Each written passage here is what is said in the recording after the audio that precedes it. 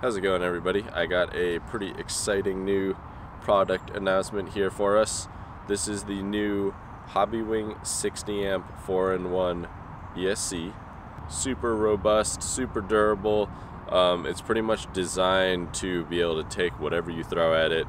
I currently have one testing on a 10-inch build, which is working pretty well. It's about as good as it gets. We got a new connector rail.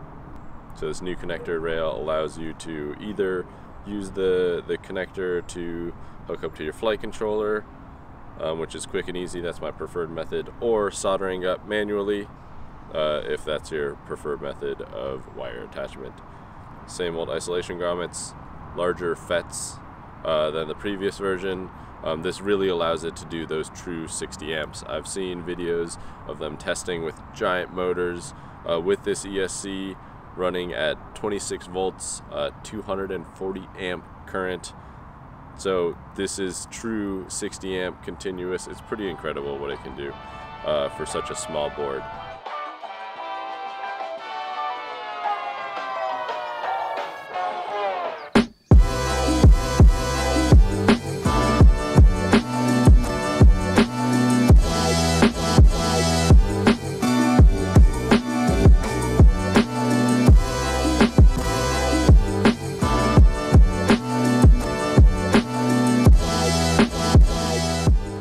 Of course, with any 4-in-1, you're going to want the cap that is mandatory.